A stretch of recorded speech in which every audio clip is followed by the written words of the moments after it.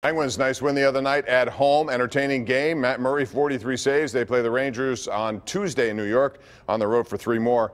Interesting because Patrick Hornquist has returned and immediately paid dividends.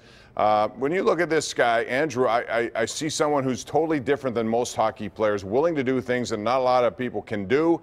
He's at the end of a contract at the end of this season. So far, nothing in terms of negotiations. What do you expect they will do with him? He makes $4.7 million this year. I think they're going to lose him, Bob. The time to get him was this offseason.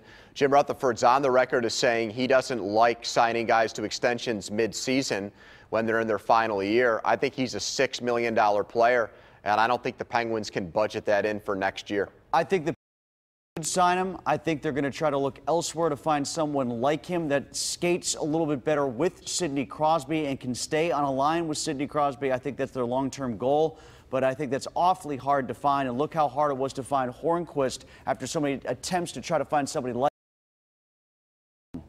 Yeah, I mean, I think the big thing with the Penguins, Andrew, they seem to be able to hang on to guys they want to hang on to. So I'm not saying that they're going to sign him, but I do think they're going to try and make an effort to sign him because I think he's too important to what they do. Well, then you can't let him get to that last year, Paul. And he's kind of a unique, in some ways, the kind of player that gives you some things that you're not going to really find very easily in other free agents. So to me, I think the Penguins, the one thing we've seen from them is when they want something to happen, they make it happen. Yeah, but there'll have to be some other things happen for that to happen because that's a lot of money. Hagelin is still under contract for 1 more year. They may have to make a deal if they want to accommodate that. We'll see. And still, no trade for a third-line center, but Greg McKegg is playing pretty well, and I think they like him better than they originally thought. So we'll see if they roll with that for a while. We're due for a break. We'll take it. Penguins in action against the Rangers coming up on Tuesday night, trying to begin a 3-game road trip with a win. We'll be right back.